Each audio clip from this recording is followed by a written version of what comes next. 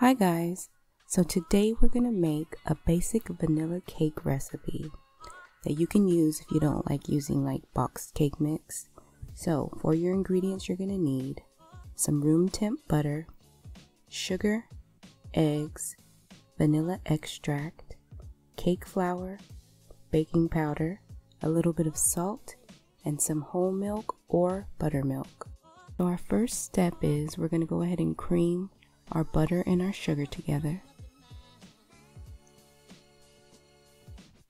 You want to cream it until it's nice and fluffy.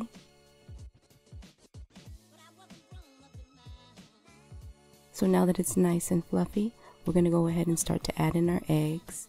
You want to beat in one egg at a time.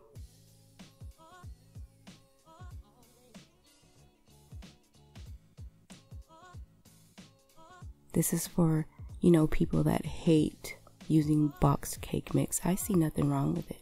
I do it all the time. But this recipe is for you guys, okay? So now that I've gotten it nice and smooth, I'm going to go ahead and start to add in my vanilla. It looks like a lot of vanilla because it was imitation vanilla. I ran out of pure vanilla, so I had to use that. So I always add a little bit more. Next, we're going to beat in our dry and our wet. So our dry, which we have our cake flour, our baking powder, and our salt. And our wet is our milk or buttermilk.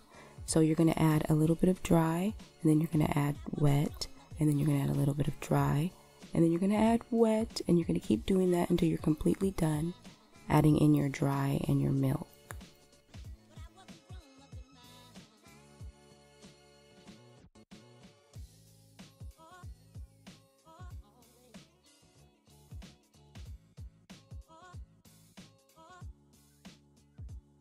So here I have my prepared pans.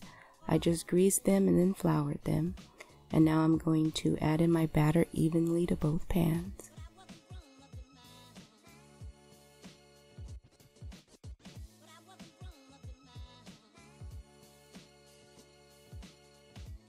So now we're just going to bake these at 375 for about 25 minutes. Always check with your toothpick. And that's it, guys.